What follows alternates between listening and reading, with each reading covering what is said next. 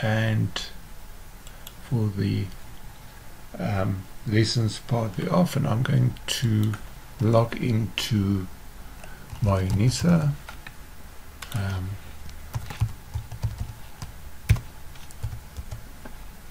Log in. Now I've actually done, like I said, I've done with screenshots.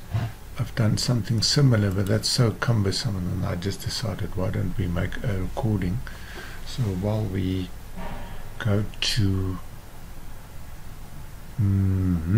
this, and now we have a sort of a project site, so I'm going to open that, and I'm going to, as you can see, there is how to upload a video. I'm going to start a new lesson just to show you. Okay, so we go to lessons and more tools, and I want to add a page. Now we can go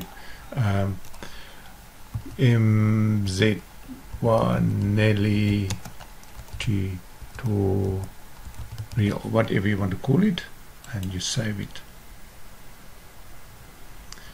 Now we can see on the screenshot there is your mzwanele tutorial, and we want to add some flesh to it now.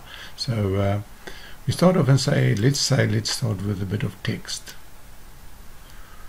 Then you'll say, okay, we are going to explore videos, so you need to watch the following, and that's what we need to say and save. Okay, and now we basically so this is a screen and the lesson that now we're going to add, and we're going to embed content on this page. Now you see we're going to embed the URL code. Now that's what we've copied when we were in the YouTube site. So normally what would happen, when you're here, you had to go to, so open two screens, one for myUnisa and one for YouTube, copy the site, and then we're just going to copy that, Control V, and that's it, and we now are going to save it.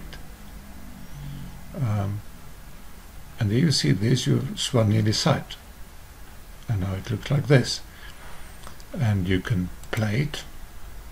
So it's embedded into your, and it plays from YouTube. It saves the UNISA server, a bit of sort of very broad and so on. So let's stop it. But now we want to carry on, and then you click on the plus button and add next, and you can say that